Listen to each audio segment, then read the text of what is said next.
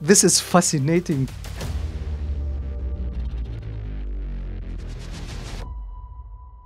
Laravel is a beloved, feature-rich PHP framework. I will be using Octane, which promote performance improvements. On the other hand, we have Hyperf, which is a newer PHP framework that promises extreme performance. It utilizes the same PHP open source extension that keep your application booted and served directly from memory. I'm Mohammed, the software developer with a computer science degree. I love making this comparison video, and let's jump into it. I have created two similar applications for each framework that use basic database fetching and template rendering. Each application is deployed in different servers with similar specifications. I will be using JMeter to simulate 100 concurrent users that will sum up in a run-up period of 12 seconds, and the whole test will last for 15 seconds. The metric we are collecting is error rate, response time, CPU and memory usage. I have prepared the JMeter test command. Now the N flag will test in a non-graphical mode, the T that includes the test plan that I showed you earlier,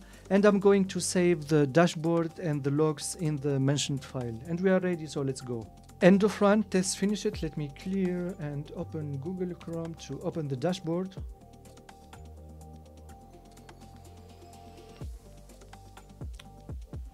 Alright, here it is.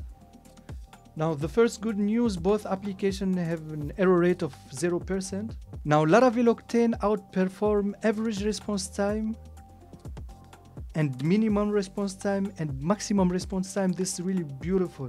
Let's navigate to the response percentile graph that will show us better insights. This is fascinating. We have two lines that intersect multiple times. Now both frameworks start similar at the 37 millisecond. Hyperf is the orange, and its curve look predictable and linear, where Laravel it performed good until the 42 percentiles, then it rises suddenly, and then it stays then stable until it outperforms again the Hyperf on the 70 percentiles and stays stable. Laravel Octane is performing slightly better here. Alright, let's explore the CPU and the memory usage. This will require me to open the JMeter graphical mode. Both curves looking very similar. They started at the 90% starting from the first second and playing between 90 and like 96% CPU usage.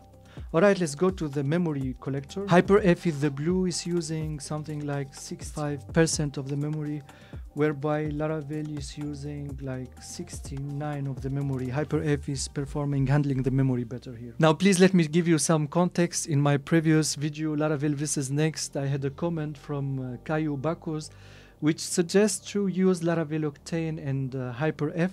He said that Hyperf performance is better.